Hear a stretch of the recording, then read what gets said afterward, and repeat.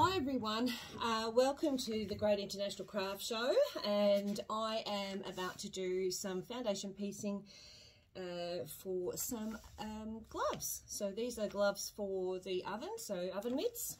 Okay, I have a free pattern for you to download, and I'll let you know I've got the Insul Bright, one layer of that, one layer of a wool blend, it doesn't matter. And also my pattern on top. Now, in this pattern I don't have it numbered, but I'm going to go through this so that you know I have an iron and also my bits of fabric scraps. So I've just got scraps. It's a great scrap buster. Okay, so lots of scraps. And what I'm going to do to one side, I'm going to do to the other side. So I won't run you through both sides, just one side, and we'll go through putting this together. So bear with me, I'm going to iron some of my scraps and we'll be starting this very soon. Okay, so what I'm going to do first is I'm going to just pin this down to the two layers of wadding, just to make it easier for me to hold on to it, and then we're going to start. So I'll just grab a couple of pins just to stop it from moving while I'm getting started. You could baste them on, that'd be fine also, and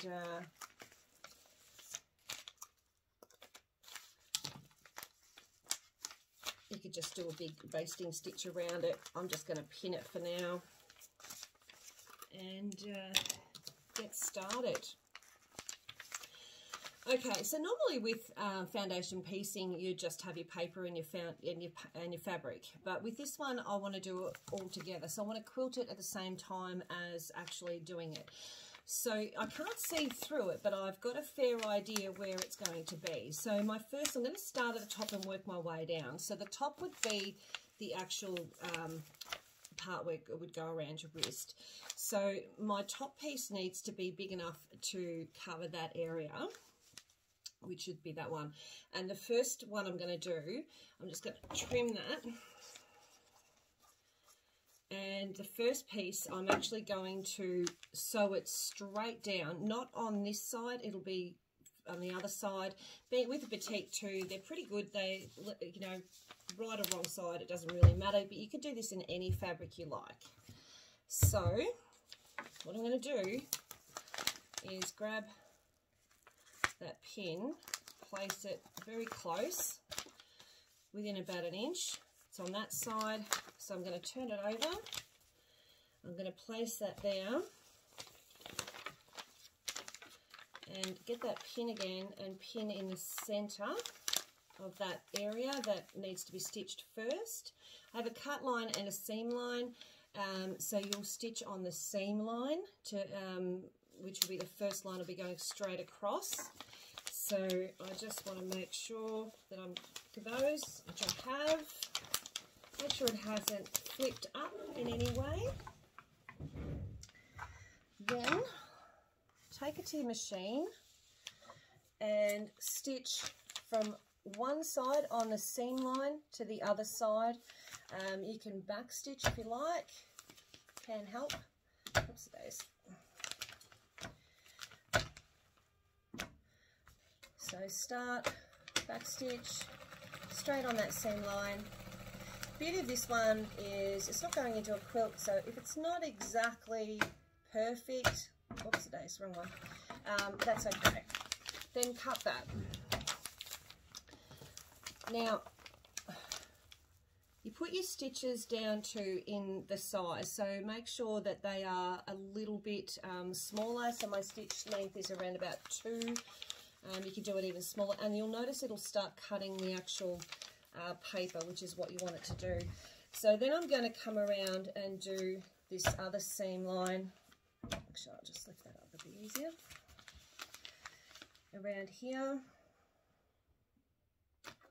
Oops, put my foot down. That would help. And this is just for the first one. So I'm just going to sew right around there. You might need a walking foot on your machine, just because the Oops, today's wrong one. Keep doing the wrong one.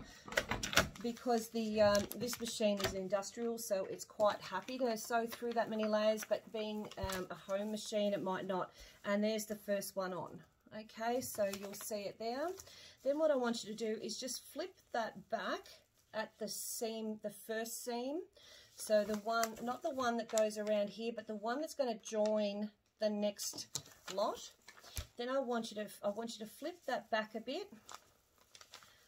Get that, all that wadding out of the way.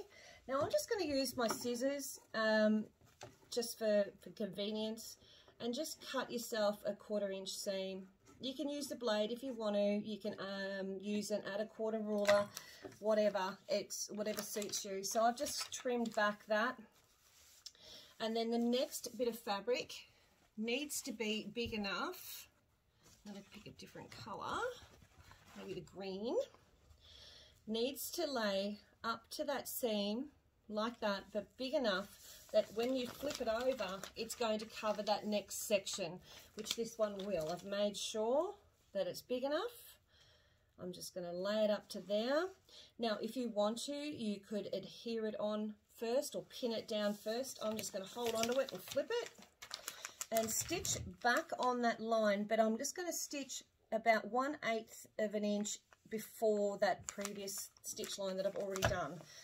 There we go. So it's literally right next to it, just to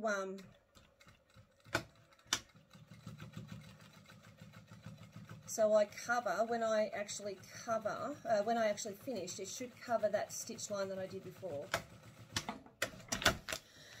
Okay, then I should flip it back over. It's a bit of a stitch and flip.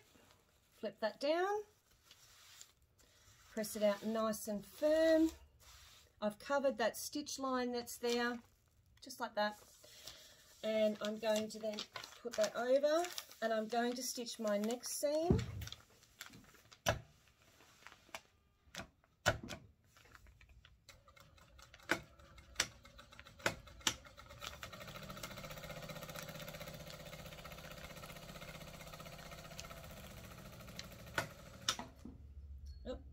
Run out of thread by the looks.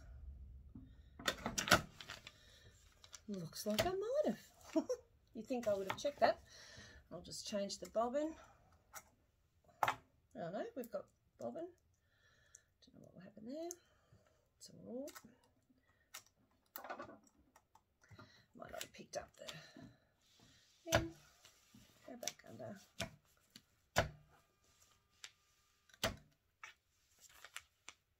Go.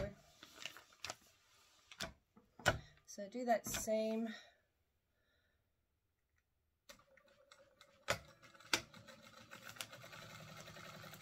Hopefully it picks it up this time. Yep, it has.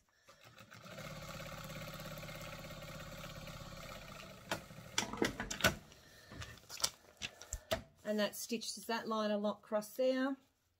From there to there. Then I'd normally trim little threads and that as I go. Fold that back. Fold back the actual batting. Let that release. You can have that seam more than a 1/4 inch. It doesn't matter. It just reduces bulk. Mine's a bit rough because I'm literally just hacking away at it. But either way is fine. I can use that piece in another one. Then you get your next colour, making sure it's going to, which I already have, going to cover the whole area. And you go from, place it up this way on top of the fabric you've already stitched, line it up with the seam edge, the cut edge, like that. You can pin it if you like. I'm going to flip, and I'm going to stitch just above that previous stitch line. So that way I cover what I've already done.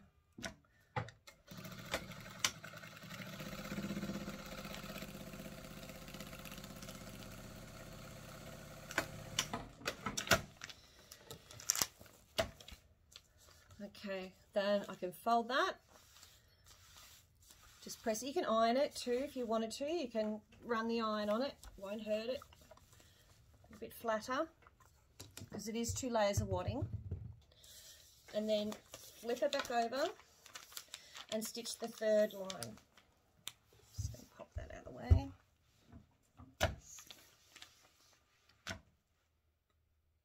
Come on. In the pattern I've allowed quite a big seam. You can make it smaller. It does not matter. In the end it becomes yours and it'll be what you make it. Flip back over, got the seam in there, lift that up, push your wadding away, cut your 1/4 inch seam. Well, mine's a little bit bigger than that, but that's okay. It's all going to be in the mix. Flip it back, nice, press out your hands, grab the next colour, line it up with that cut edge. I'm giving myself plenty of room. Flip it back over and stitch 1/8 on the right hand side of that seam that you just did.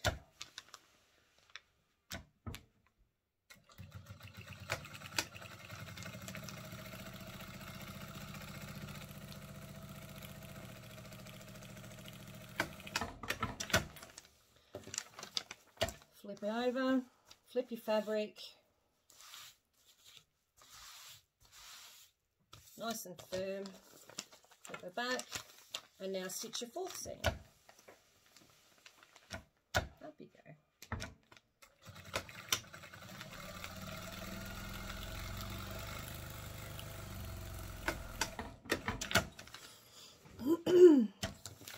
Oops. And then I'm going to flip that just again. Don't know what that was. Just making sure my wadding and that is out of the way. And what I do to this one, I'm going to do to the other. You can do different colours if you want to. It doesn't have to be all the same. Just going to trim that excess off there. Flip back.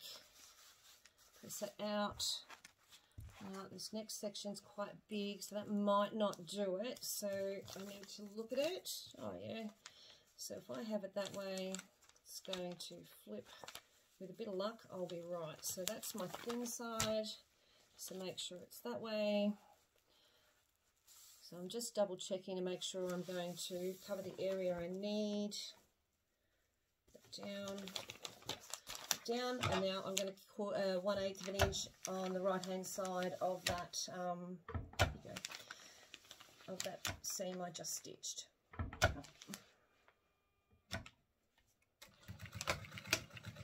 So with your standard sewing machine you will need to use a walking foot, like I said, flatten that out. Turn it back over and stitch the next one. Now what you'll notice is that there's a gap in between. Just stitch straight across. We can cut that. Oops. So I'm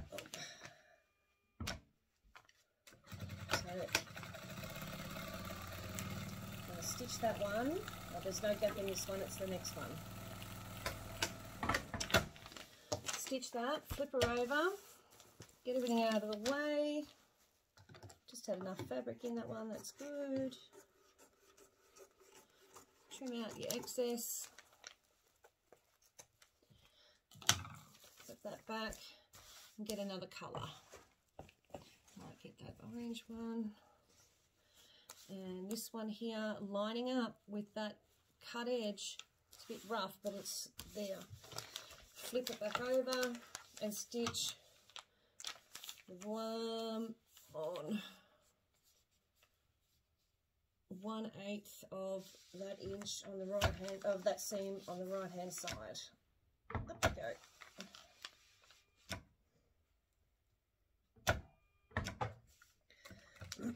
I do love the jack. If you're ever interested in getting yourself a jack, perfect for this sort of thing because it just cuts through the bulk.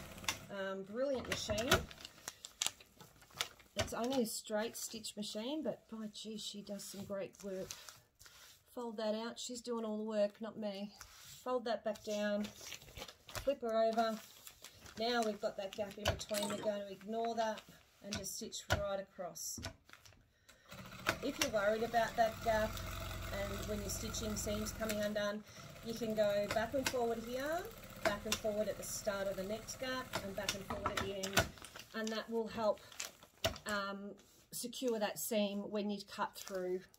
So then we've done that one. Now we need to just fold out the excess, cut away.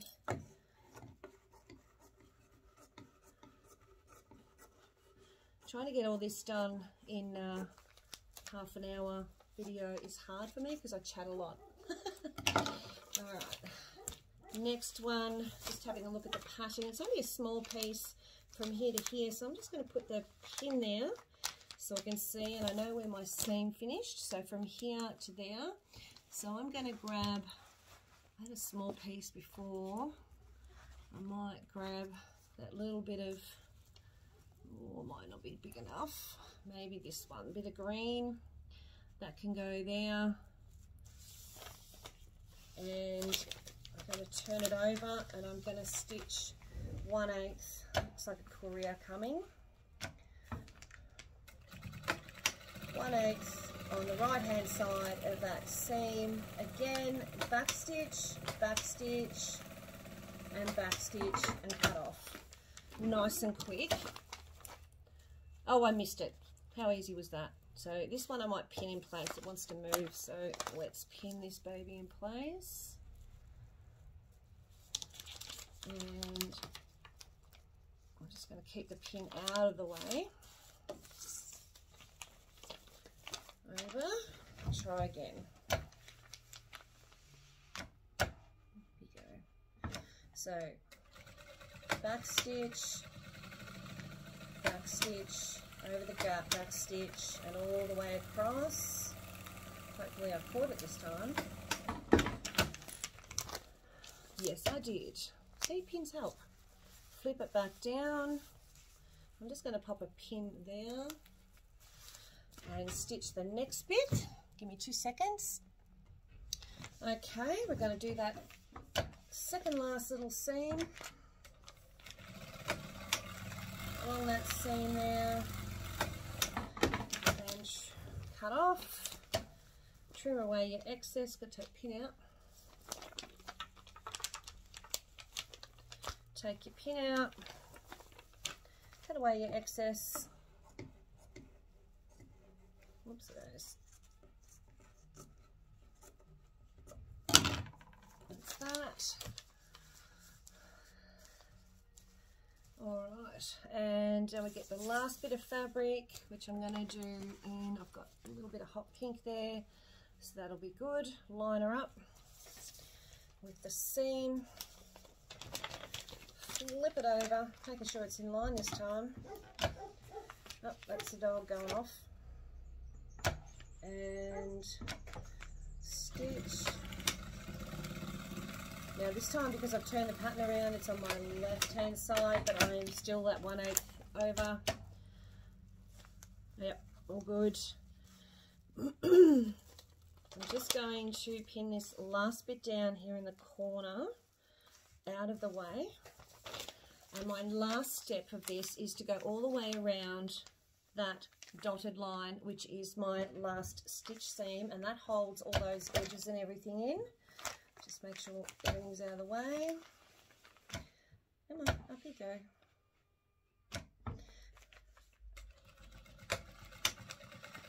So just tick along now. When you come up to the curves, you're going to need to sew along, lift, turn, sew along, lift, turn, all that sort of thing, to get all the way around there nice and neat. Lift and turn, lift and turn. Come up to the point, lift, oops, turn, all the way down.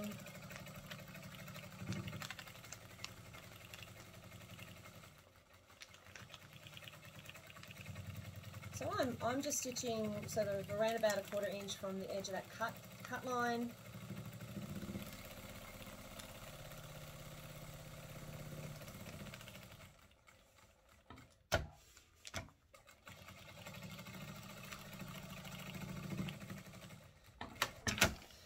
Okay, so as long as none of the fabric has turned over, or I've got a little bit there, I might have to just come in a bit smaller on that corner there. You can see I've missed a little bit, so I'm just going to come in there a little bit, make that a bit smaller.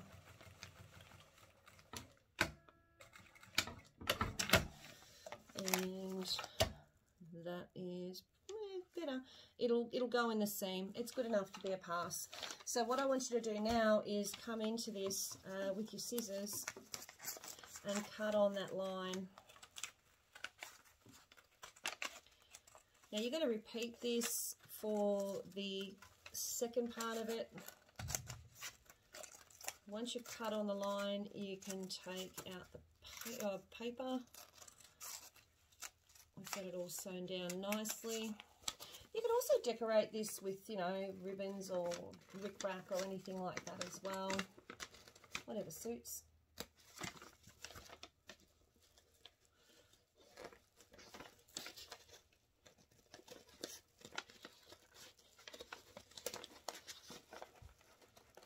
So just cut that around. You know, it's pretty rough, but, you know, those excess bits of fabric and that, they'll get used up in another one. Or another project. All right. Now, in that little bit here, cut up to that little seam, but don't cut the seam. And around the thumb and the finger area, just trim those there. Just helps turning. So just put a few nicks in them, and I'll go and do the other side of it. I'll tear out the paper and come back and show you how to put the two together. Okay, so that's it there. You can see it there.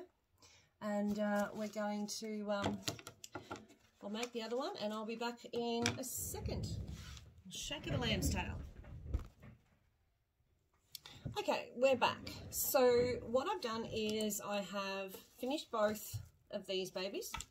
I have cut out two for the lining, okay, in black. I also have a little bit of black here that I'm just going to trim and fold and fold. So fold it in, probably, I don't know, maybe about 4 inches, I suppose, and then just fold it again. And I'm going to stitch down the center just to hold that in place. I'll let go that way.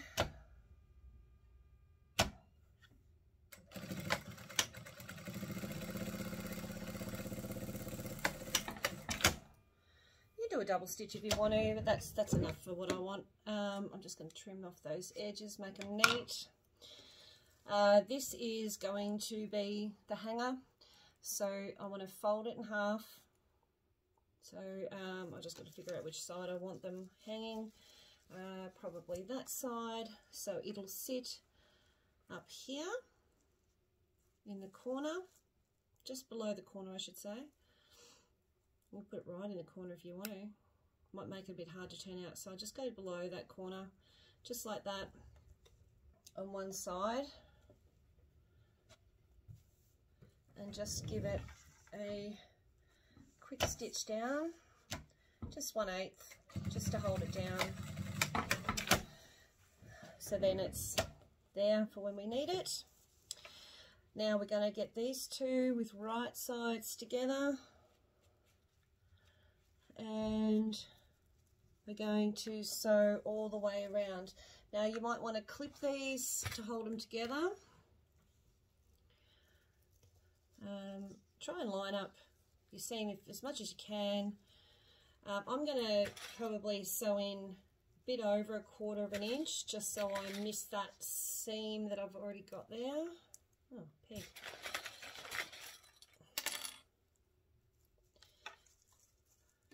And just all the way around. I've taken out all the papers a little bit. And then I'm going to do the same with these, sew them right sides together. And with this one, I'm going to leave a turn section, so I'm not going to stitch that area there. So I will start up here, leave around about 3-4 inches.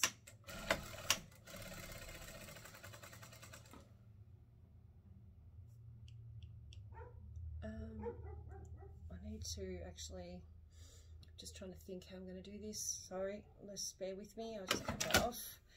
Leave the opening on the top, I think I'll do that. I'll leave the opening on the top, so you can sew all the way around but leave the opening on the top. I think that'd be the best way to do it.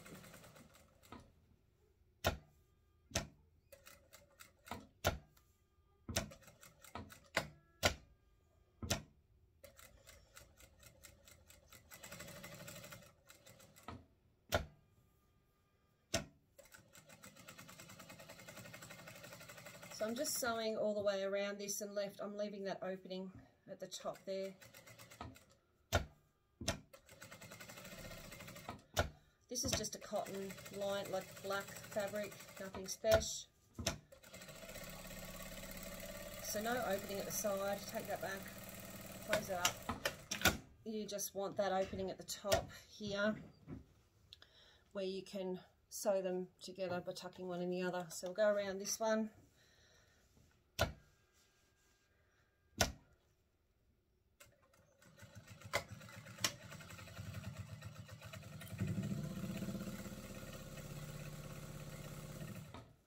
So by following that line, I'm hoping that I actually catch stitches on both sides. You could pin markings, all sorts of stuff. I think it should be fine.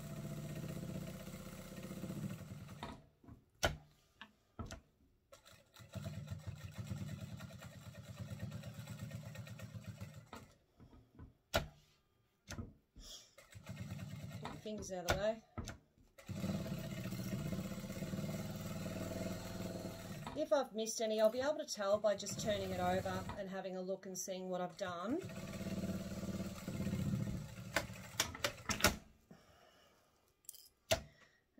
Probably could give it a bit of a touch up there, but the rest looks pretty good. So I'm just going to turn this over, do it this side so I can keep that even. Okay, so what you want? Turn this around. Oh, before you do, just give it a bit of a snip in those areas that have got a turn. Won't matter too much being the inside.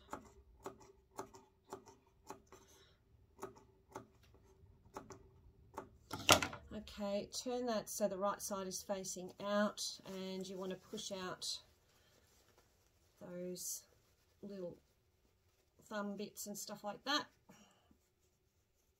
Turn them out best you can. You'll get another chance to do this.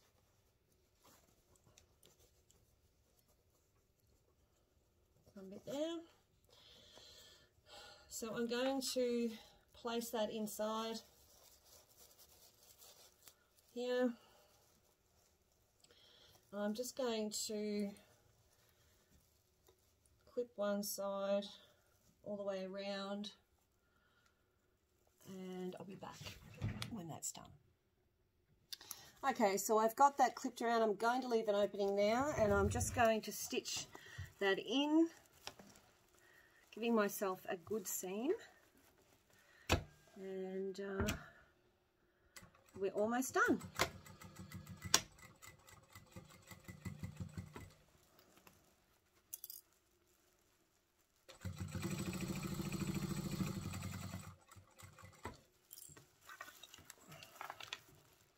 little bit of fiddling. Oops, wrong button.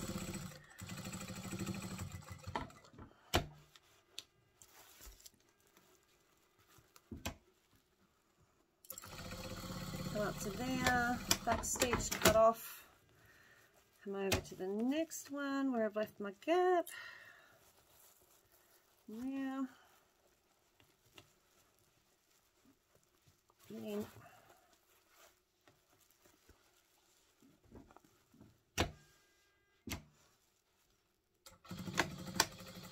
Make sure you leave yourself enough gap. I do tend to make the gaps too small, and then I have all sorts of dramas trying to turn them out.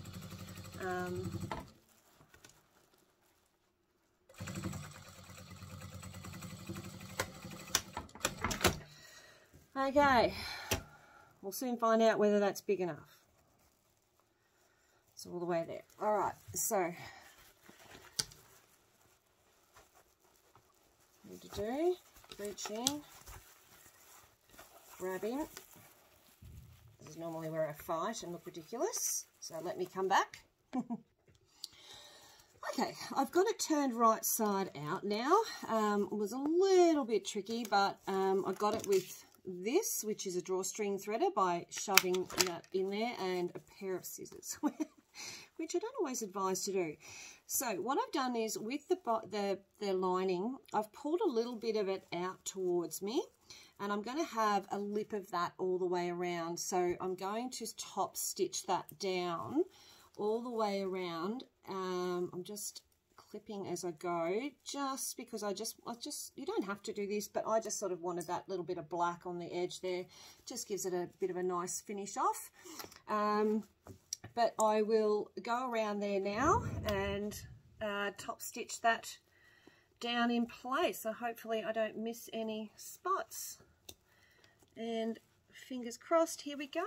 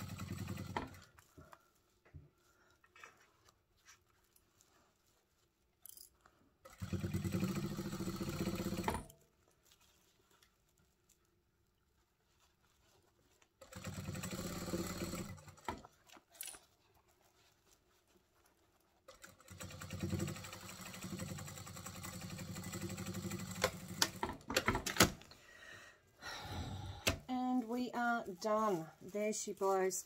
All done and ready to go. And the beauty with this is it's nice and thick. Put my thumb in there, and you've got lots of space.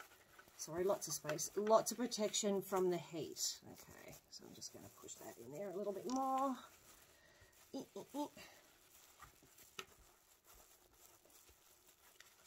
we go. That's better. Oopsie daisy. So she is ready and raring to go. All good. Thank you for joining me. I hope you enjoy, and I hope you have a go at this as well. Like I say, you can you get this download free, and thanks to everyone at Gix, and I hope you enjoy the show. See you later. Bye.